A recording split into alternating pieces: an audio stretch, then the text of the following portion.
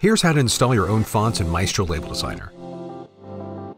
Maestro Label Designer gives you plenty of options to create and customize your own labels, including dozens of ready-to-use fonts. If you'd like to use a font you own not available in Maestro Label Designer, you can use our Font Finder extension to bring in your own fonts.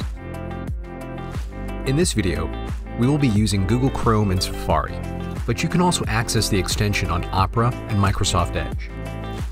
If you're using Google Chrome, visit the Chrome Web Store at chrome.google.com/web store. On the Chrome Web Store, search for Maestro Label Designer Font Finder.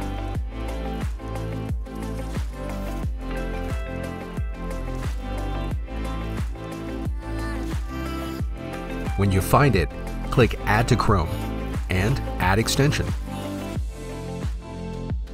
After you add it, you should be able to see it in the Extensions tab of your browser.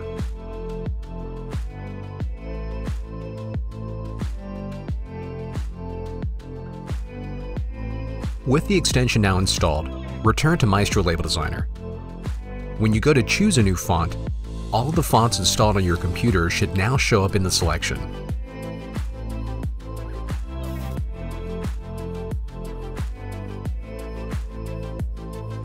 As you install new fonts on your computer, they should show up here too.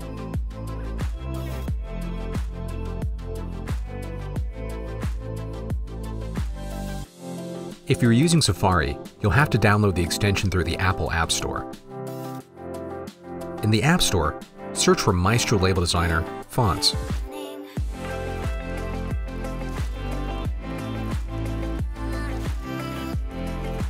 Click Get and install. After it is finished installing, make sure it is checked in the Extensions window of Safari. Now return to Maestro Label Designer and check for your fonts.